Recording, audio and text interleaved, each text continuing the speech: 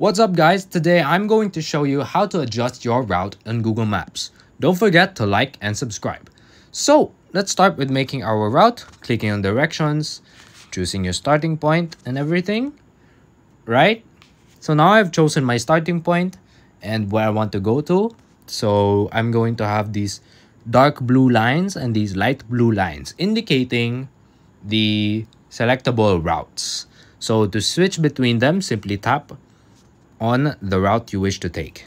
And if you wish to add stops, press the three dots on the upper right corner and add your stops as you wish by clicking on add stop.